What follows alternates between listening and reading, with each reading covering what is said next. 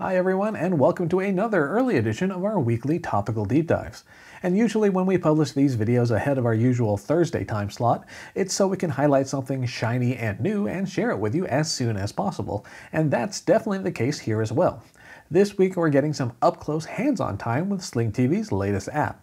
It's a revamped look and feel that's coming first to Fire TV users starting, well, today actually.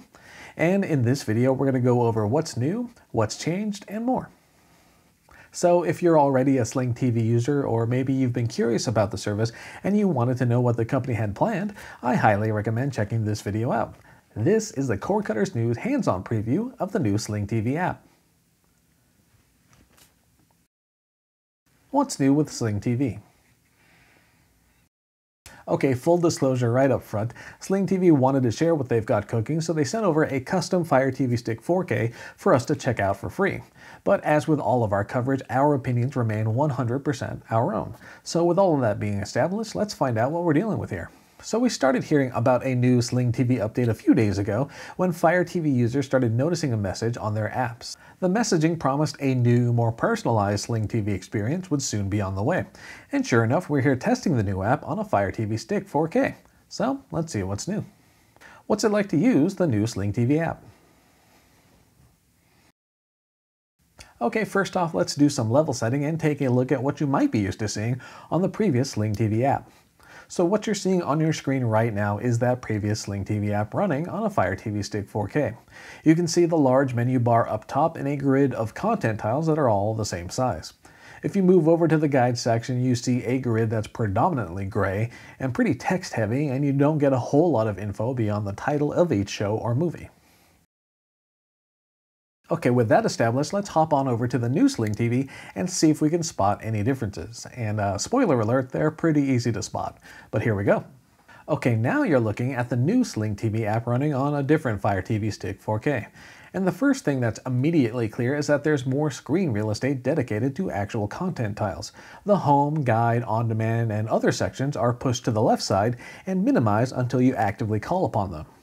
As for the rest of the screen, we get some variation in the size of those content tiles, and I'm guessing the idea there is to add some visual variety while also drawing your attention to specific sections, like trending shows, your most watched channels, and more. Farther down on this new home screen, you'll see dedicated categories for sports, news, shows, movies, and kids programming. Click on each of them and content suggestions appear in a drop-down section below. For instance, click on the sports section or the news section, and a new row of suggested content appears, including shows that are currently broadcasting live. Move over to shows and you'll get popular options like Friends, as well as other well-known options that are currently playing on some channel out there. The same goes for movies, where you can see in this example that Kong Skull Island is currently playing over on TBS. The home section also highlights your most watched live channels, which could make it easier and faster to return to your favorite shows. And scroll down the home menu a bit farther and you'll see your recent recordings and your watch list, which includes shows, movies, and other content that you've highlighted. The visual updates continue in other parts of the app as well. Head over to the left side menu bar and you can access sections for the live TV guide, your DVR recordings, and on-demand content. The guide section gets a significant visual overhaul. The same size gray grid is gone, and in its place is a more colorful, dynamically reacting user interface. When you highlight a specific tile in the grid, it expands to show off more information as well as some thumbnail art. And yes, both the reactive animations and the inclusion of relevant artwork do go a long way toward improving the overall look of this section compared to the more rigid grid pattern of the previous app. And you also get recording options while browsing the guide, so you can mark a show to be recorded more easily. And the individual tiles end up being more pleasing to look at while also being more useful at the same time. Each channel has a heart icon next to it, making it pretty easy to add and remove them from your favorites list. And up top in the guide section are a number of ways to organize and sort through the various channels on offer, including an A to Z list, a favorites only view, recently watched channels, and more. For example, the sports view filters down to channels broadcasting sports programming, and a similar curation happens in the news, movies, and kids section. Head on over to the DVR section and you'll see your currently available recordings front and center, as well as the status bar showing how much space you have left. You'll also see sections for scheduled recordings and a place to dive deeper into your available DVR storage.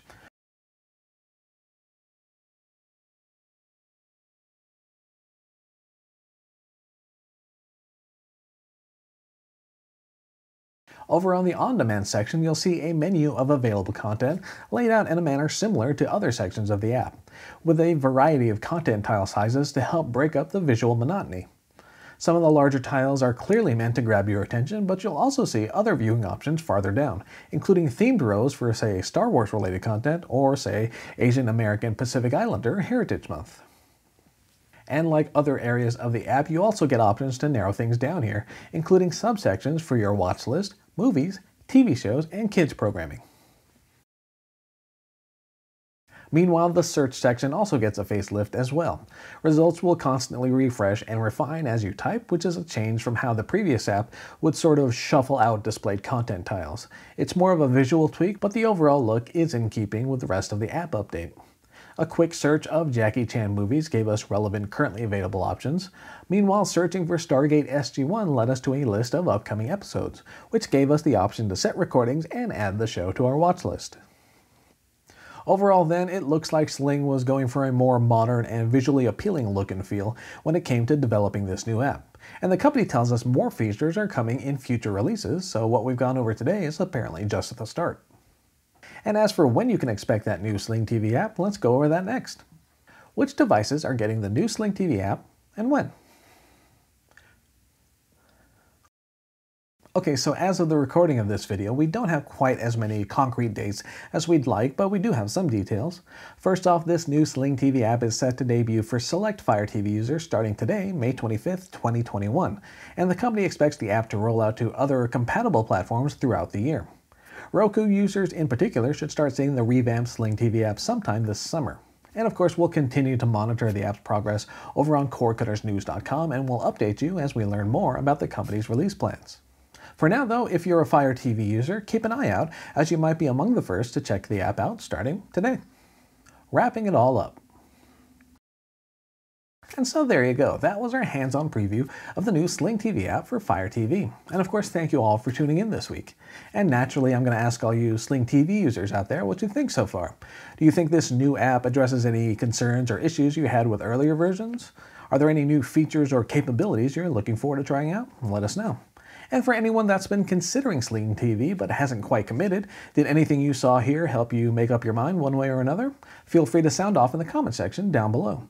And don't forget to check out our other Sling TV app launch coverage over at CordCuttersNews.com. And of course, please do take a moment to click the like button down below and maybe even consider following Cord Cutters News. We'd certainly appreciate it, and you'd be joining an awesome community of fellow cord cutters and streamers. For now though, my name is Philip Palermo. Thanks again for tuning in, and we'll see you all next week. Take care.